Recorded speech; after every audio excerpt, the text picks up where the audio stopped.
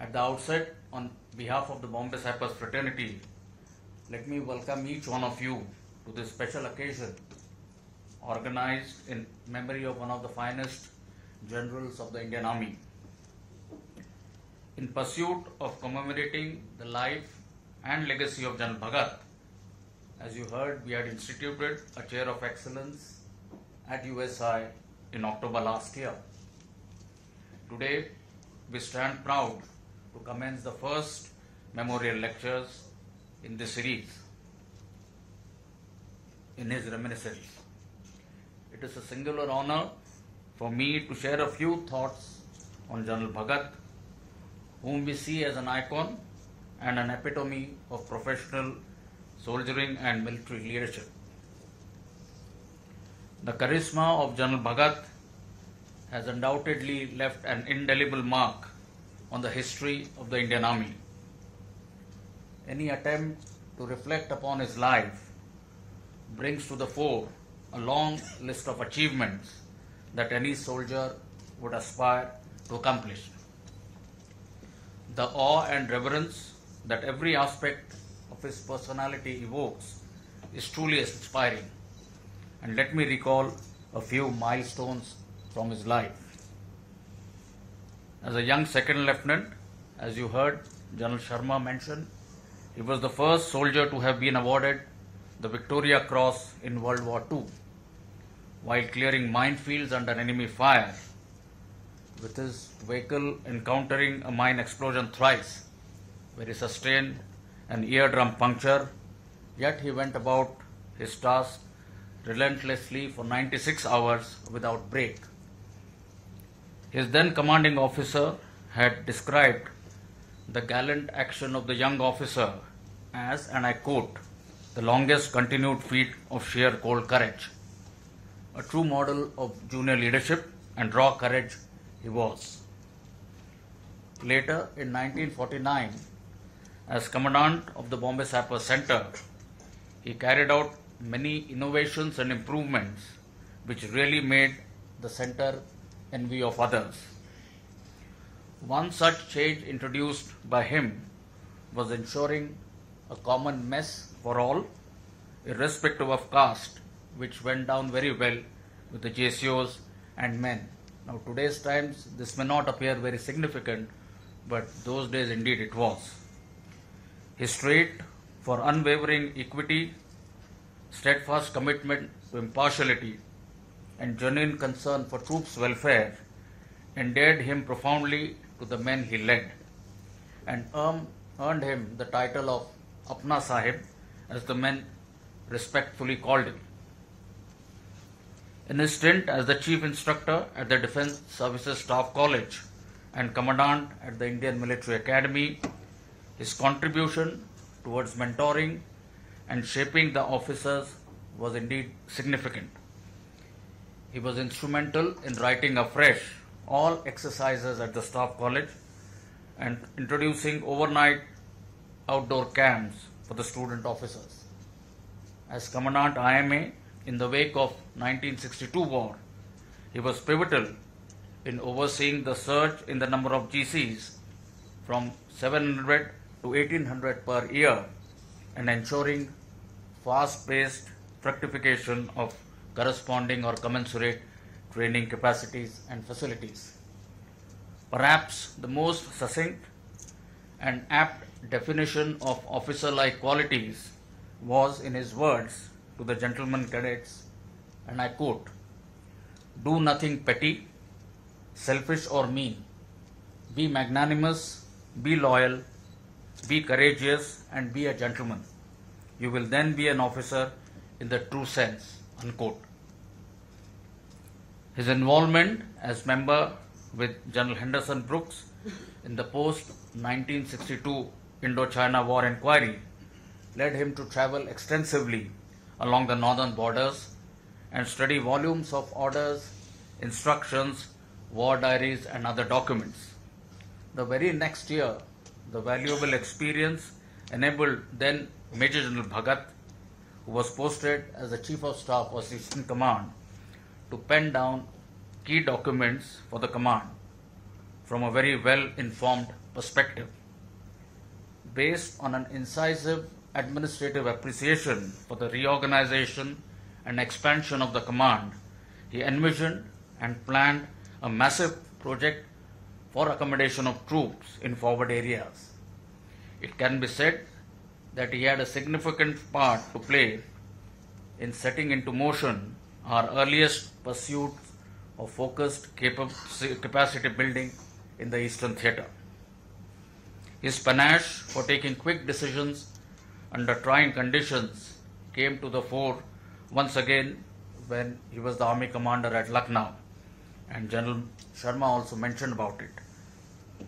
In September 71, the city of Lucknow stood ravaged by unprecedented floods, and the army was called upon to provide assistance to plug the breach on the Gomti River. His orders to drive in trucks loaded with stones and boulders and push the loaded trucks over the brink from the edge of the embankment, in fact, did the trick, as the heavily laden trucks sank into the breach and in turn plugged the flow of water. The following day, local newspapers captioned him as the savior of Lucknow, reflecting the special place he had won for himself in the hearts of the locals. After the 1971 Indo-Pakistan War, 90,000 prisoners of war were to be housed in camps in Central Command.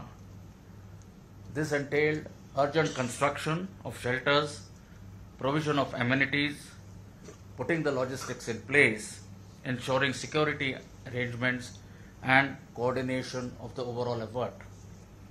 General Bhagat ensured that everything authorized to the prisoners of war, including canteen stores, postal facilities and medical cover, was made available in the true spirit of the Geneva Convention.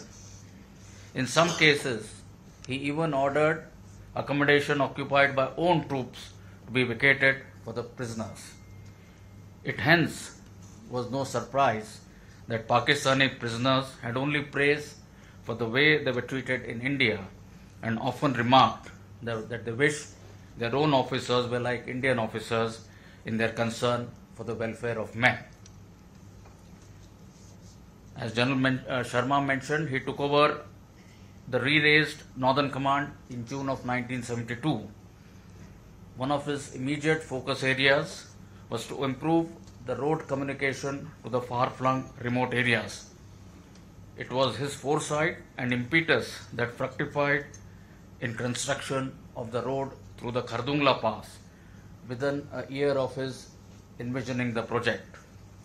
A key task came his way during this time, and it was the delineation of the line of control post the Shimla Agreement. As leader of the Indian team, he went about this mandate and interactions with General Abdul Hamid Khan of the Pakistan Army in a very professional and forthright manner.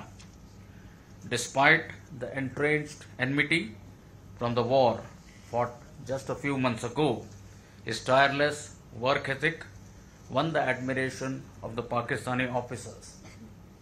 His signatures on those two sets of maps, each comprising 27 sheets, formed into 19 mosaics with the line of control marked, will remain forever etched in history as the mark of a soldier who personified meticulous attention to details.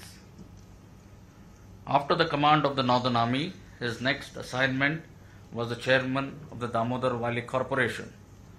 Now, with his characteristic vigor, no-nonsense approach, as well as down-to-earth connect with his subordinates, he got things moving at the corporation, which were rather sluggish till then. As you heard, the power generation capacity from an output of 45 megawatts increased to 85 within a month and subsequently crossed the figure of 700 megawatts. Unfortunately, 10 months into his assignment with the Damodar Valley Corporation, he breathed his last. The General's daughter, Ashali Verma, in her book, The Victoria Cross, A Love Story, eloquently conveys his impact on the team at the TBC by recalling the words of a Darwan who said to the soldiers who were trying to move the people during the funeral march, and I quote, "Don't hurry us, he was our general, he was your general, but for us he was God," unquote. Indeed, the legendary general was a larger-than-life figure.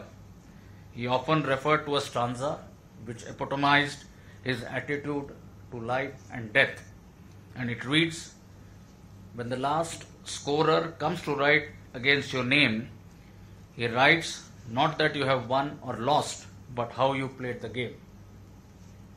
The affection, respect, and admiration that the men he led felt for him was equally reciprocated by him in his genuine care, unwavering loyalty, and commitment towards his troops. Perhaps a fine reflection of his unbreakable bond to his men and the regiment or group can be found in his words during a talk at the College of Military Engineering in 1967, and which also formed part of the film that you just saw. And he said, "One thing I can proudly state is that I am a Bombay sapper and not all can have the same luck or privilege." But the Bombay sappers was not his only regimental bond. In 66, he took over as the Colonel Commandant of the Sikh Light Infantry. And of course, this connect had its thread in history too, as the 21 Field Company of the Bombay Sappers, which was commanded by him when he received the Victoria Cross, had the same caste or troop composition as the Sikh Light Infantry soldiers. He gave the regiment a new elan with introduction of the flame of the forest in their turbans and lanyard, designing the present-day bugle against the flame of the forest background as the shoulder title, as also a new belt buckle. He paid particular attention to nurturing the leadership and inculcating regimental pride. He, in fact, made it a point always to wear the regimental belt of the Sikh Light Infantry and have one officer of the regiment always on his staff. The Sikh Light Regiment till today honors him through the regimental slow march tune, the Prem Bhagat March, in solemn memory of the general who remained the colonel of the Sikh Light Infantry till the end of his life.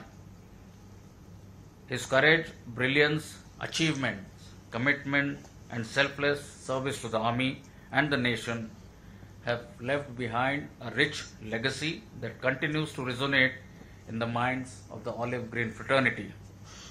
Most would have read or heard of the famous Red Book comprising personal instructions by General Bhagat, which he had issued as the GOC of the 11th Corps. That compilation, built over his vast experience, has certainly been a Bible for most of us in uniform. His articulate penning of thoughts also transcended into insightful strategic writings that fructified in publication of 3 books, which General B.K. Sharma also talked of.